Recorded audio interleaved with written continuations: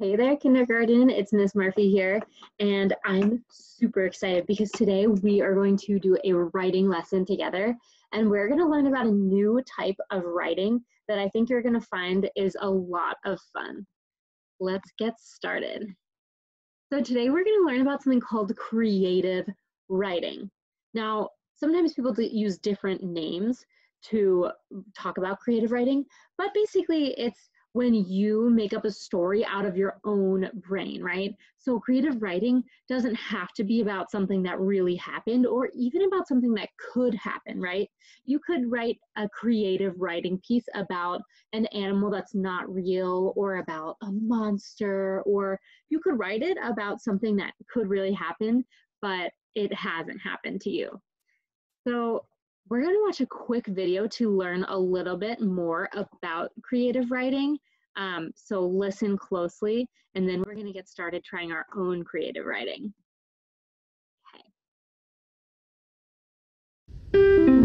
How to write an imaginative narrative for kids. Episode 1. What is it? An imaginative narrative is a genre or type of fiction writing. The word imaginative means using your imagination, and a narrative is a story. So when you write an imaginative narrative, you use your imagination to write a fiction story that could not really happen in real life. This genre is also sometimes called fantasy.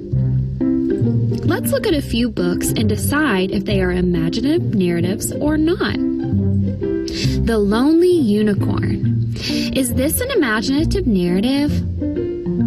Yes. Unicorns are pretend creatures, so I know that this is a fantasy story.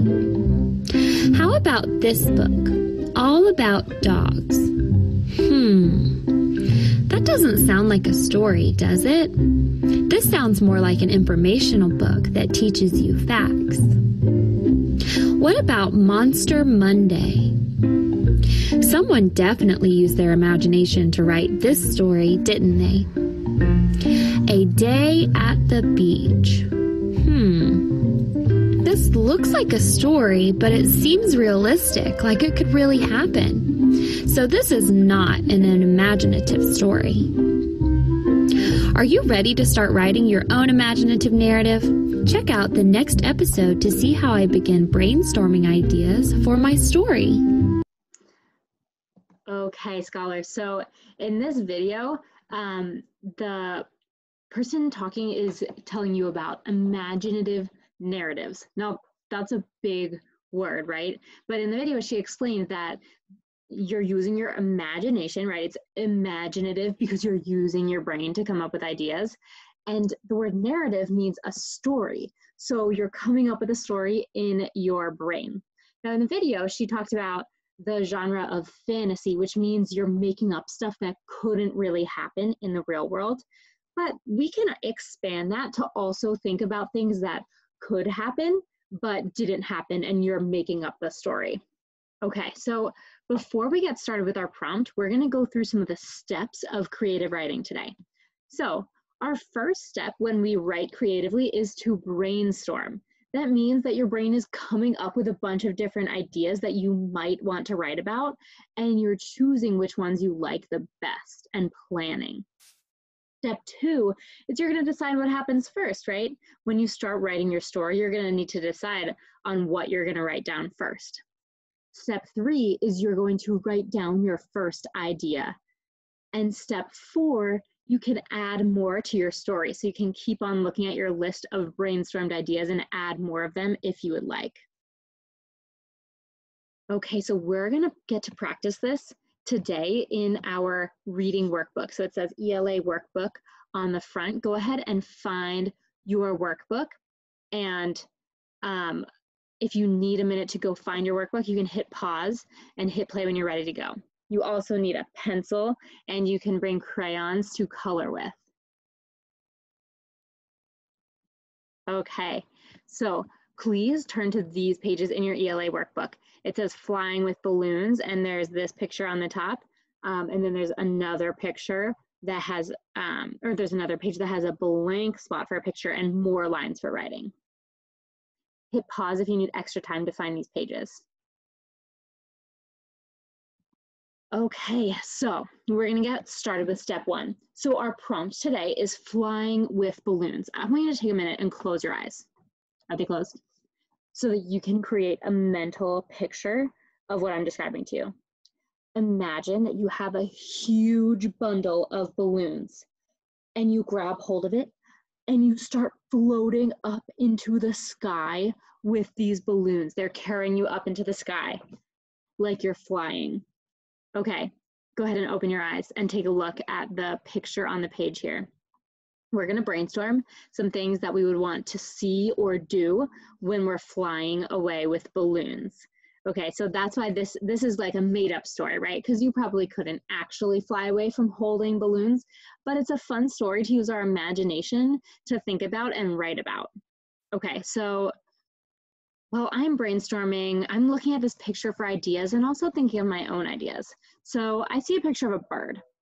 I'm going to circle that bird because this gave me an idea. I think when I'm flying in the sky with balloons, I want to try to race a bird in the sky, see who can fly faster. What else? So I'm circling that bird so that I remember my idea. I think also when I'm in the sky, I want to see people in a plane and wave at them with my balloons in the air. So I'm going to draw a picture of a plane because I don't see a plane in this picture. So, oh, there we go. I added my own picture of a plane because that's my idea that I'm brainstorming. So take a few seconds. You can pause the video and draw or circle some ideas that you want to write about doing when you're flying with balloons.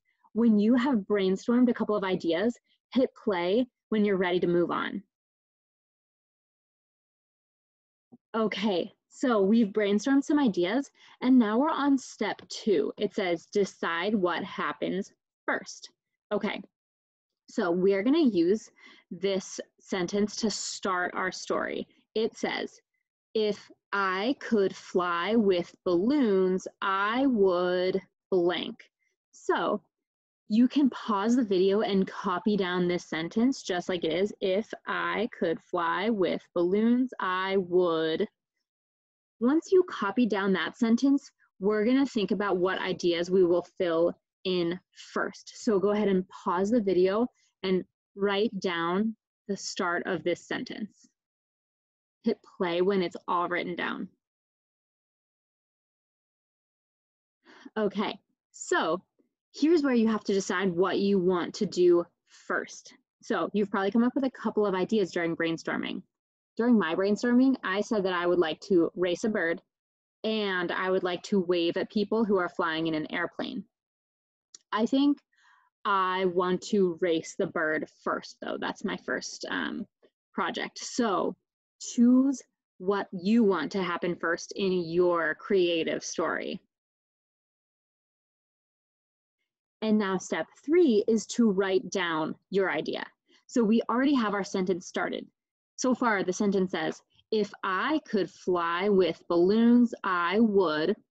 Okay, so now I'm going to take out my pencil and I'm going to write the rest of that sentence for my story. So my idea is race a bird. So my job is to tap it out and write down that idea. So race. Okay, so I hear the R sound at the beginning, so I'm going to write R. Ray. I hear A. Race. I hear the S sound, which I know S makes that sound, so I'm going to write S. Race. Okay, I'm going to leave a finger space because I'm done with that word. So I'm going to put my finger on here and then move to beyond the finger. Okay, race a bird. Okay, so A is a sight word. I know that that word is just A. Race A. I'm going to leave another finger space. I think I'll go to the next line because I need more room. Bird. B. B. B. Bird. Bird. I hear right? R. Bird. D. What sound do you hear at the end of bird? D. D, right? So I'm going to write D. Oh, and I can't forget to write a period at the end of my sentence so that my reader knows that my sentence is over. Okay, fabulous. So take a second, pause the video, and tap out the sounds for your first idea, right? So your sentence should say, if I could fly with balloons, I would, and then you're gonna say the first thing you would do. Pause the video, hit play when you're done with your first sentence.